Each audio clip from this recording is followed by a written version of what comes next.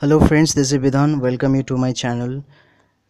This is classical mechanics problem from December 2014 part C, booklet code C. Question number is 53. It says a mechanical system, let us say a particle here, is described by the Hamiltonian H is equal to this.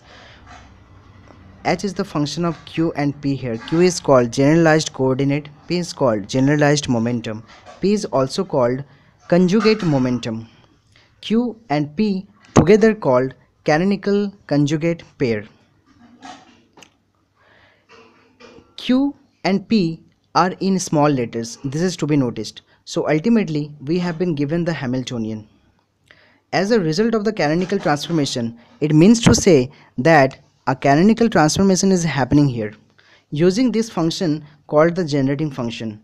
Then what is the new Hamiltonian? Although new Hamiltonian is not written here, but I am saying it because the Hamiltonian, which is a function of new coordinate capital Q and new momentum capital P, is obviously a new Hamiltonian. So let us try to solve this problem.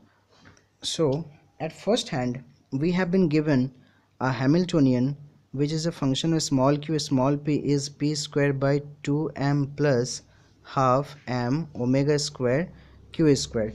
Then it says a canonical transformation is being done. So canonical transformation is when the old coordinate transforms into a new coordinate and the old momentum transforms into a new momentum.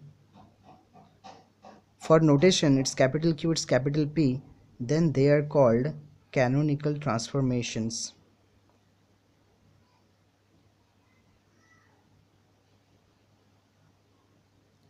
Why the name canonical? Because Q and P are called canonical phase space variables and their transformations are called canonical transformations.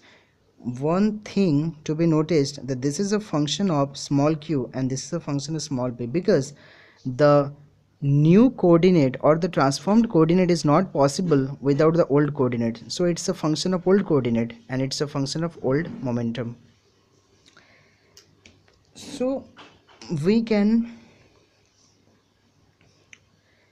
finally say, we can conclude from here that if I write the Hamiltonian in terms of capital Q and capital P, then this is not the same as the old Hamiltonian. Fine. So we write that this has transformed into this using canonical transformations, and canonical transformation has been done using the generating function. Now this is the concept of canonical transformation, but this is not the full detail. That is why I have made another video on this topic that you can find by the name canonical transformation, and you could refer to it for further detail. Now let us see about generating function. For that, first of all, we will see some of the generating functions and their respective derivatives.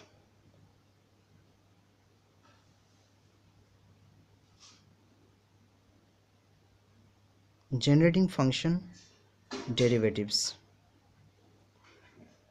So what are the possible generating functions?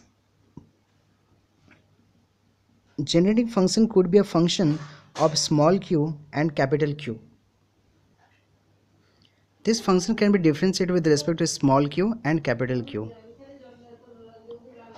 So we have two formulas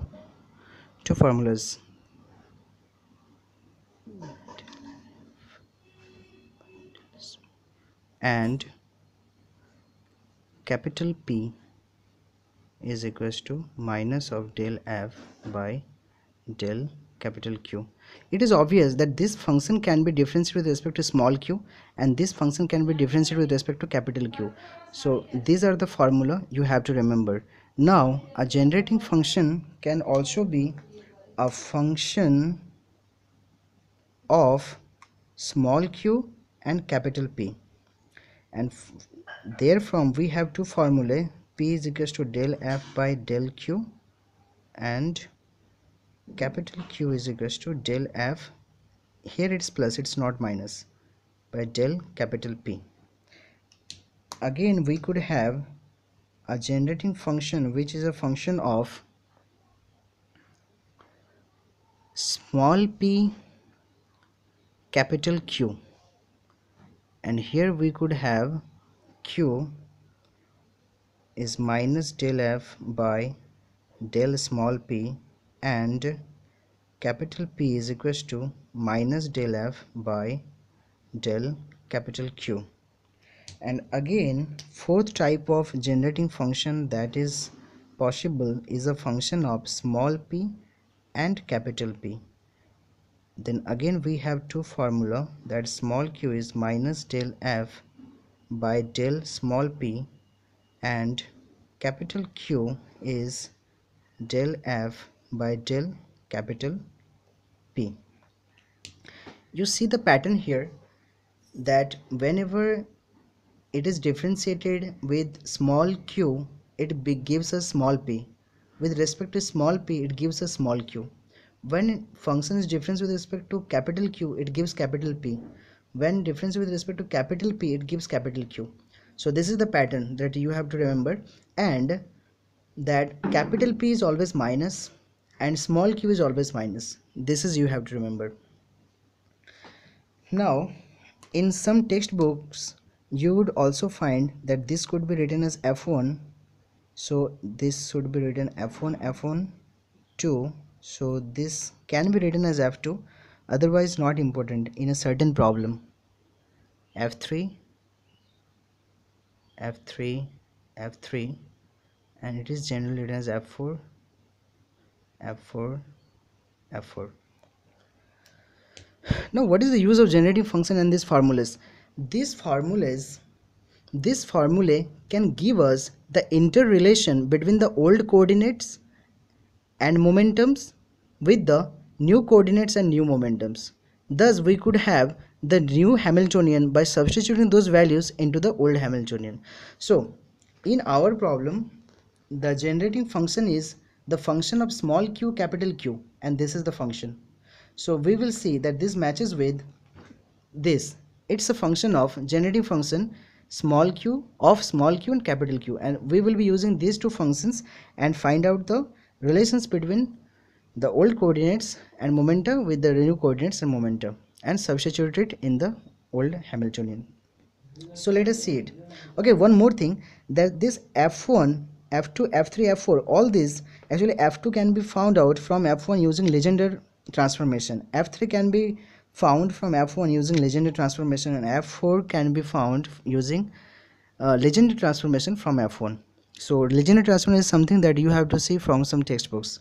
Okay, we go further trying to solve this problem. So now we have the situation in our problem. It has been given that our problem has the function, generating function, that is the function of small q and capital Q, and it's minus capital Q by small q. So we will be using two formula, that small p is del f by del q, and capital P is minus del f by del capital Q. Now it is as the first, so from here we get small p is del of del small q, and the function is capital Q by small q. Now minus of capital Q is constant here, and derivative of q to the power minus 1, so it gives us minus 1 into q to the power minus 2, minus minus plus capital Q by q square. So it gives us small p is equals to capital Q by small q square. This is not satisfactory. Why? You will understand. From here we have capital P is equals to minus of del by del capital Q, and the function is capital Q by small q. Then we have capital P is equals to minus minus plus, and 1 by small q is constant, so del q by del q, and this gives us capital Q is equals to 1 by small q. So small q is equals to 1 by capital Q. Here we have a good relation. So we have found the old coordinate in terms of the transformed coordinate, but here the old coordinate is not in terms of transformed coordinate. This capital Q is transformed but small q is not transformed, so we have to find P using this Q. So we will have this P is equals to capital Q by this small p, and Q square is 1 by capital P whole square, and this will give us small p is equals to capital Q into capital P whole square. So we have got it. So we have got the old coordinate in terms of the new coordinate, and the old coordinates, it's not dot, and the old coordinates in terms of new coordinates.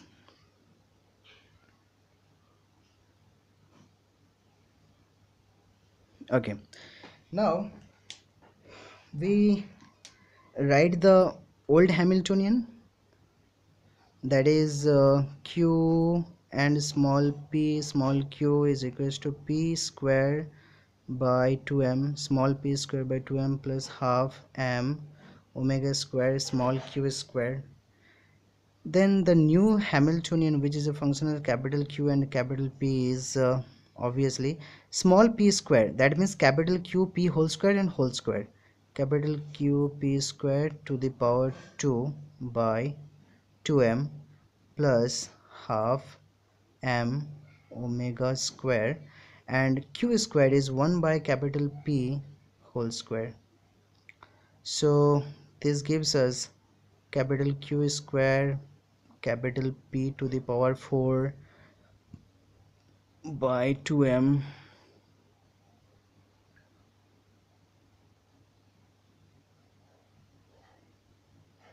this is capital P plus half m omega square capital P to the power minus 2. Okay, so we have the H dash or the new Hamiltonian is here 4 matches, option 4, so answer is 4. So we found out the correlations between the old and the new coordinates and substituted those, put those in the old Hamiltonian to get the new Hamiltonian, and 4 is the answer. Thank you.